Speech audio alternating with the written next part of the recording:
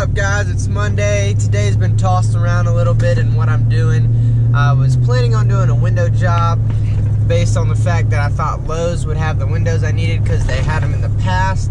Turns out Pella does not stock Lowe's anymore, so they've switched to Reliabuilt, who will keep them stocked up with windows. But I like using Pella, and that's what I put in the house that I wanted to work on today. So I'm gonna have to order the Pellas, which is okay because I actually told the lady it'd be a couple weeks, but I had an opening today and I'm just gonna knock her out early because no one really ever complains when you get the job done way earlier than you say you will. But I always have stuff to do, so yesterday I texted a few people and got a little schedule together. First thing I'm doing is going to a garbage disposal job. They're complaining about it not working. It's making a humming noise. So I looked that up, and apparently it can be jammed with the little blades in it, but I don't know. I'll stick something down there, try to unjam it. If it's not jammed, I'm just gonna go ahead and replace it.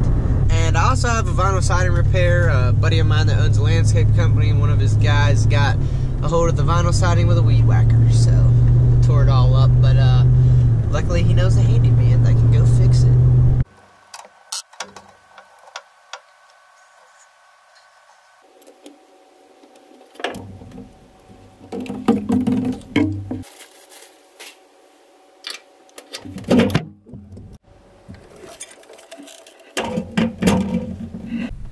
Leaving that garbage disposal job, while I was there, they wanted me to haul off a little futon couch, so I charged an extra 40 bucks for that, in addition to the 100 I charged to install the new disposal. Now I gotta go dump the couch and then onto that vinyl siding job. You can see right here where he got it. And all the way right there. Then he also nicked the corner.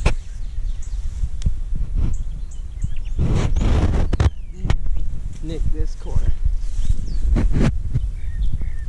The homeowner had one piece, and then I had to go get the corners from a local vinyl supply shop.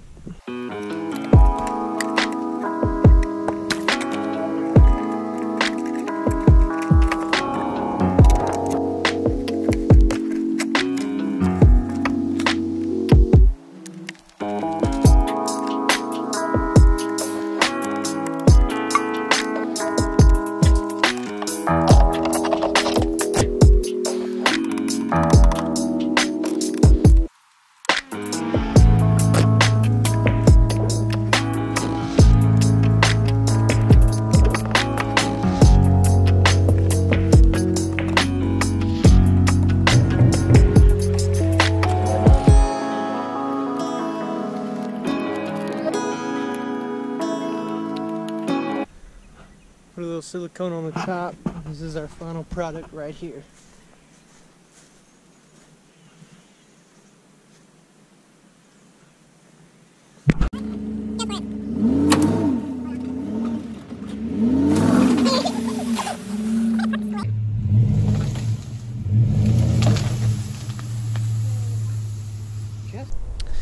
Hey guys, it's Friday. Been a pretty busy week. I got a blue strap down with some bushes I pulled out for a friend of mine.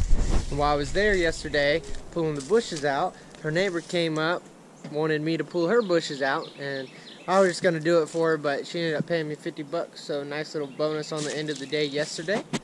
Today I have a bunch of little handyman punch list things to do for someone who owns some rentals that I do a lot of work for. So let's get into it.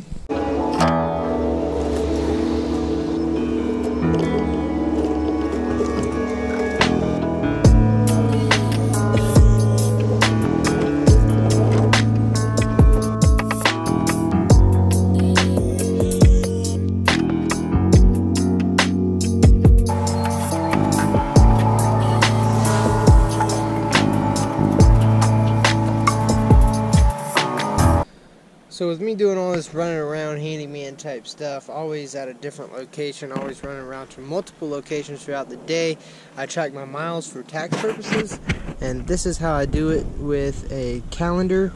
And every day I track where I go, the address, and then how many miles it has, and then I calculate them up at the end of the day. So let's see, Monday of this week I drove 90 miles. It's a lot. I know it's kind of old-fashioned to log it in a book like this, and there are apps that you can log into. I just haven't looked into them, and right now doing it the old school way, and that's fine with me, and it seems to be working, so I'm not gonna stop it. But I am open to trying the app. I'm always scared of technology, it crashing and losing everything, so even if I started the app, I'd probably do this as well just to have backup.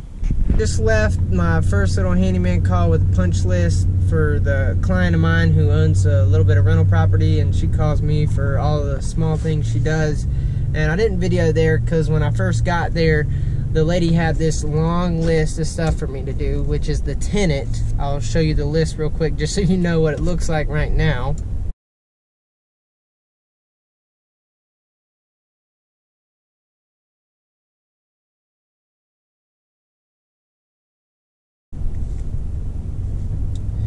So she walked me around the whole house, pointing every little thing about the house that's wrong out.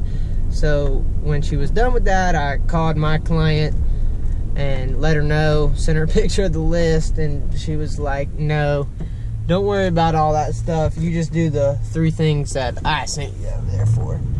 I was like, yeah, that's what I thought, because the lady just thought she had an open tab for my services, and because she wouldn't be paying for it. So I made sure to check with my client because I knew she didn't want all that stuff done. So she nitpicked everything in the house, but really I just did the essentials. The kitchen sink was leaky, just needed to be tightened up. The plumbing up under there, the front door deadbolt would lock, but the one under that would not latch into the little plate, so I had to actually move the plate down to get that to latch. And then the garage door looked like it had been closed on top of something. I don't know, there's a big dent in the bottom. So I put some weather stripping to kind of close it up when the door's shut.